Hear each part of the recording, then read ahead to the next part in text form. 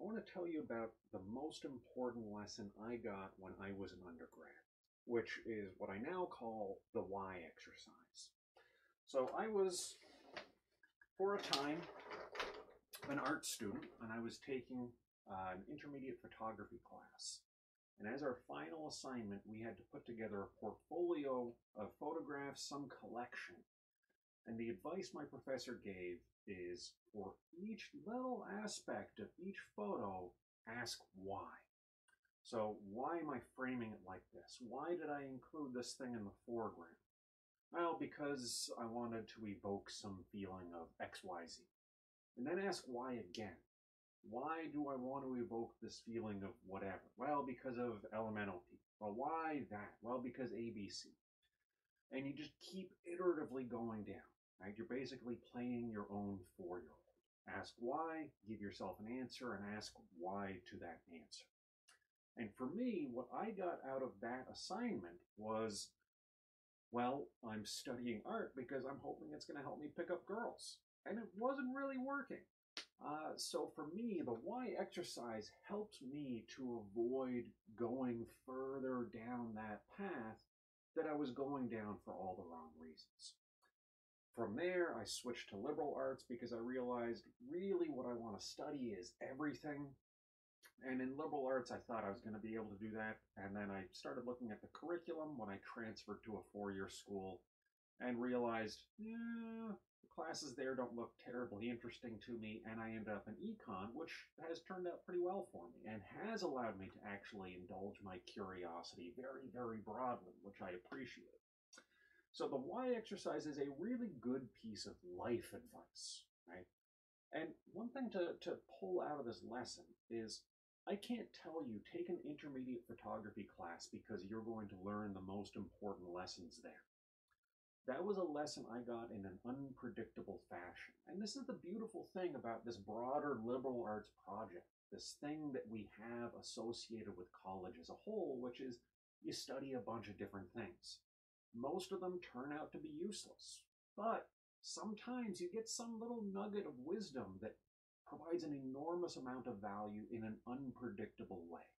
Right? So I can't say take the photography class, you'll get a lot out of it. It just so happened that I was in the right class at the right time to get that right little nugget of wisdom that really, really helped me. That's the why exercise as life advice. It's also really valuable as study advice. So after I became an econ major, I became an econ tutor. And as an econ tutor, basically my job was I'd ask a student a question, they'd give me an answer, then I'd give them a confused look and say, are you sure? Why do you think that's the answer? And this is the best thing you can do. Let's say you're looking at MindTap as a 157 student and you do the adaptive test prep. And you say, I think the answer is C. Why do I think the answer is C? Well, because such and such and such. Well, why this stuff? Well, because this other stuff over there.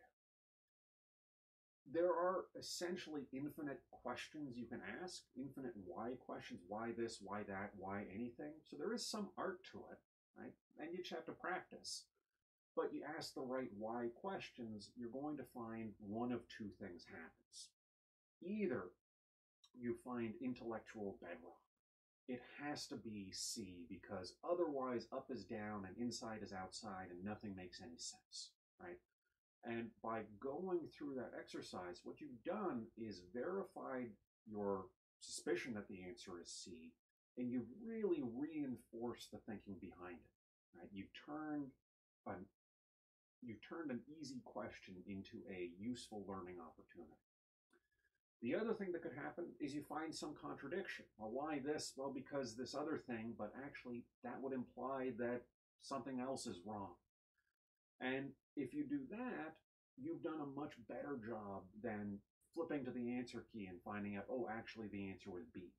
You find out, okay, actually I don't think the answer is C. Well, what do I do now? You keep thinking it through. And when you get that answer out of your own head, it's a lot more valuable than if you just flip to the back of the book and look at the answer key. Now, that's not always going to work, right? Sometimes you just have to say, hey, I've been staring at this question for 20 minutes.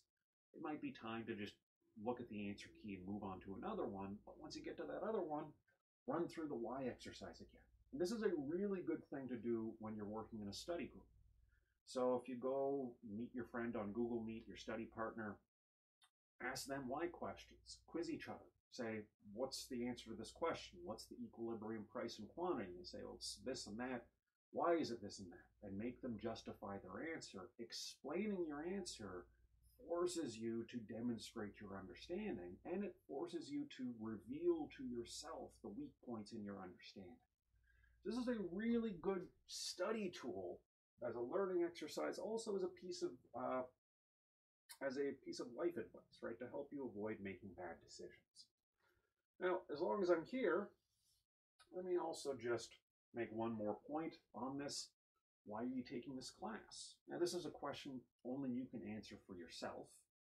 So maybe you're taking this class because it's required for your major. Well, then you have to ask the follow-up question. Why are you taking that major? And you keep going through that, and that'll help you figure out, what am I doing here? What should I do as a result of that? And so again, the life advice point. But the version of the question I can answer is, from my perspective, why the stuff in these classes, right? So principles of microeconomics, math for econ, and R for econ. In all three cases, I'm going to have two very similar answers. At the very least, these classes, any econ class really, sends a strong signal.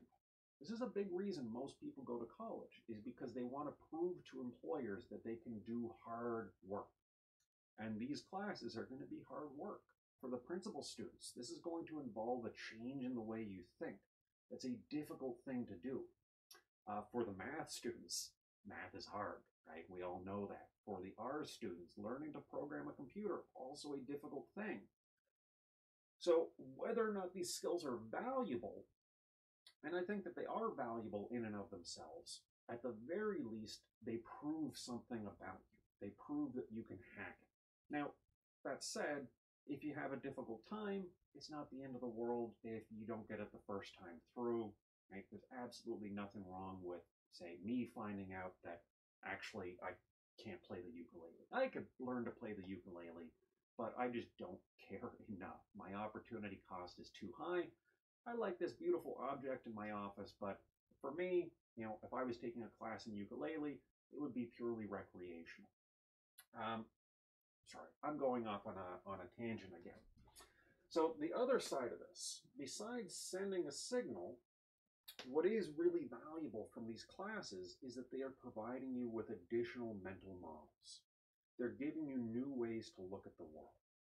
So math is giving you sort of a way to attach some logical structure to your thinking.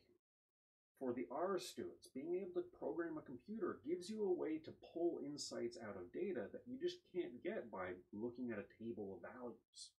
And for the principal students, having a little bit of economic theory really allows you to think about what matters in a situation, think about what sort of interactions there are, and think about how you can go beyond your gut instinct and ask, is that really a plausible thing?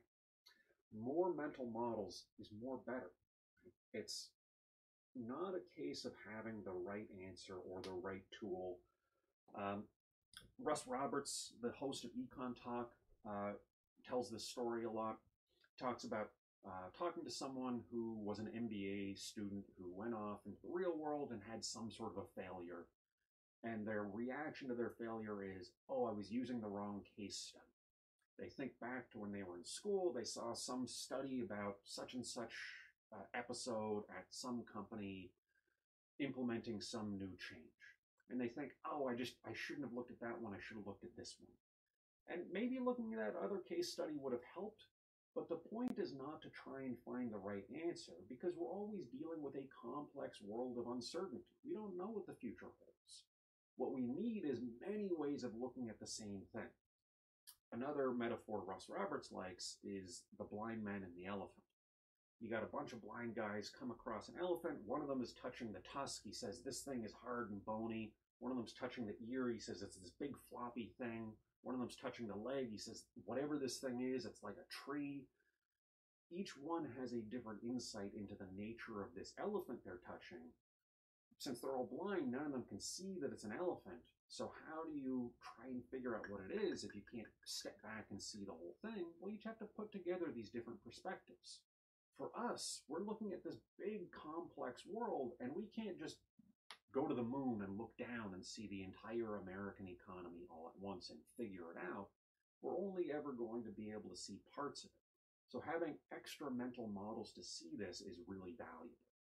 Economics gives us a whole set of mental models to look at things. So that said, this semester, my three pieces of advice.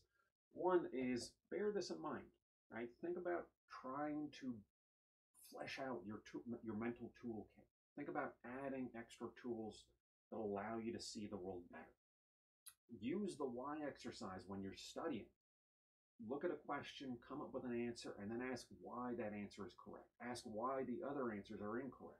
And keep iteratively going through that, justifying your answer to yourself. That's going to be your best way to build your understanding so you can succeed in these classes. And finally, use the why exercise as life advice. Ask yourself why you're doing any particular thing, and then go deeper and ask why that motivation is important to you. Why you think it's important, right? Keep going deeper and deeper and deeper. And what you'll find very often is you're doing something that you don't need to do, right? And maybe you'd be better served doing something else. So just being critical of your own decisions. All right, that's the why exercise. I hope that that'll be useful to you.